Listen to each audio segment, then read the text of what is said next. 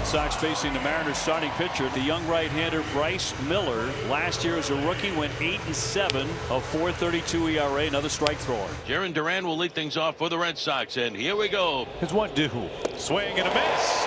A good start for Bryce Miller. He strikes out the first batter that he faces this year. Rafi Devers was sorely missed in the last 2 games, but returning after the shoulder soreness.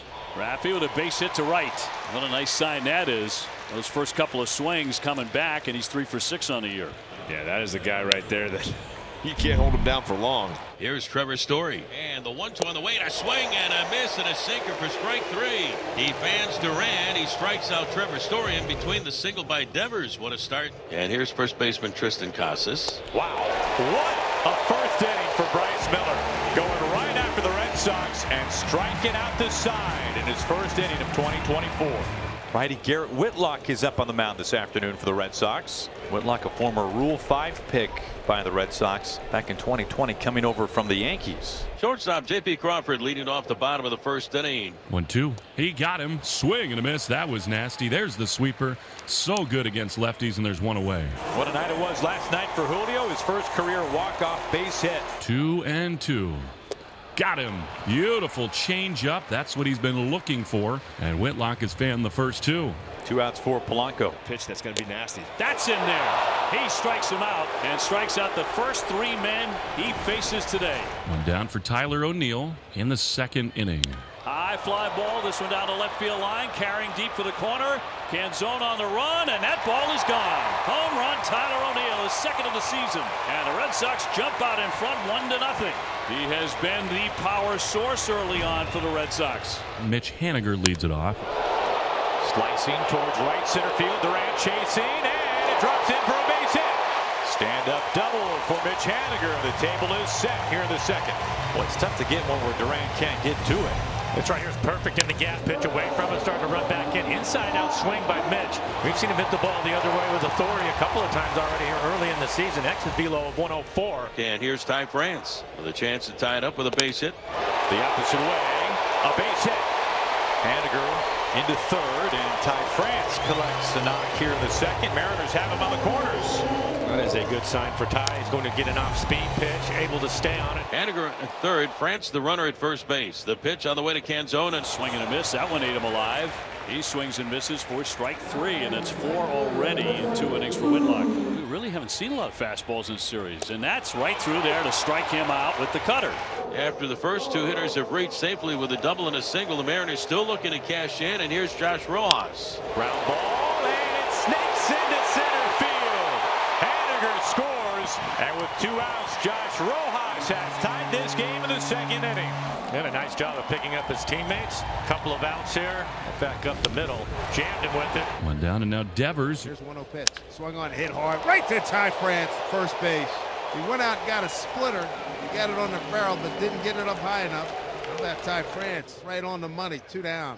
2-2 pitch from Miller. Swing and a miss. Got him with the splitter. Strikeout number 4 for Bryce. Big Tex goes 1, 2, 3 in the third. It's going to be ball 4. And a good start for the Sox in the 4th inning. Here he is, Mr. O'Neill, with Casas at first and 1 down. That one hammered toward the alley, and that's going to fall in on the grass. Rodriguez over to cut it. Casas to third, and Tyler O'Neill keeps on swinging at a base hit. And now it falls to Enmanuel Valdez. A high fly ball right field, driving back Raley. Raley to the wall, looking up, and it is gone! 3-run homer for Valdez. And the Red Sox get a big swing at last and jump in front with the long ball here, 4-1. Huge right there from Valdez. Miller had some problems giving up the long ball last year. This ball center cut. And Valdez, wow. Huge right there from Valdez. Let's see what Witt can do here. Payout pitch. Wave and a miss to strike him out. 1 gone in the 4th. Yeah, he totally abused Ty France there, because the big thing is Witt has not thrown many fastballs. Right there, he threw him 4 fastballs. For now, 1 down. Here's Sebi Zavala. And that's going to be in there. Caught him 95 miles an hour to strike him out.